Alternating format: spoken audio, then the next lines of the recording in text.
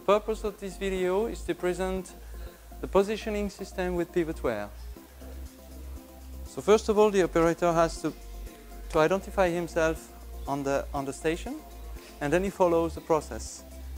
Start the production by the first step, scanning the first variant of product, for example. He gets into production, and then he has to choose which area of the cylinder head he wants to produce. The upper part, lower part, or the complete cylinder head. So if he tries the upper part, then he has to pick up 6 bolts from the pick to light, and he will position those bolts on the corresponding positions. And then he will take the tool and start the different tightenings. Follows the process on the screen, and the tool is not activated until it's not in the correct position. So when he gets to the position, the tool turns to green, and then it's allowed for tightening.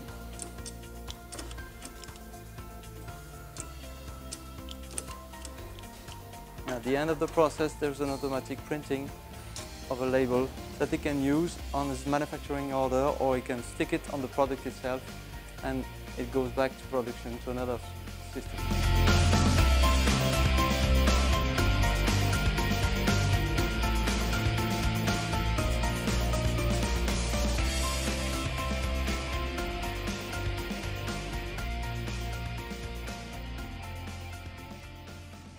If you have any questions, you can contact us at 800-808-7168, or you can email us at sales@intmfg.com.